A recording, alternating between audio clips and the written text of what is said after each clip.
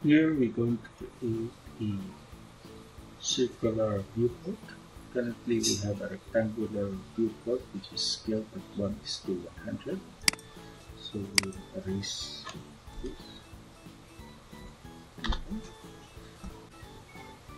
Now we're going to create a circle, type in circle, and then we'll create a circle object here that will represent as our viewport. Move it inside, so it's at the center. Now we need to key in the command mv, which is mview.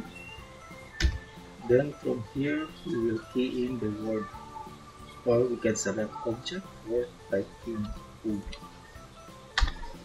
Then we are asked to select object to flip the view.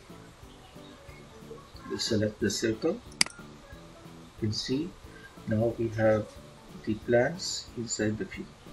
Now let's select inside the circle or inside the viewport, and then let's set the scale. Here we're going to use 1:100. Then we need to pan to place the position of the drawing within the circle, the area that we want to show. Click outside or click escape,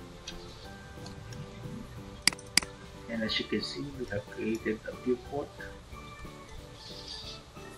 a circular viewport. And let's lock the viewport, type in mv.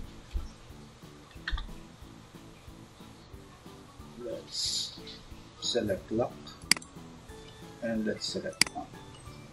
Select the circle so we can lock it in place. We'll lock the viewport into that scale and it will not be dragged.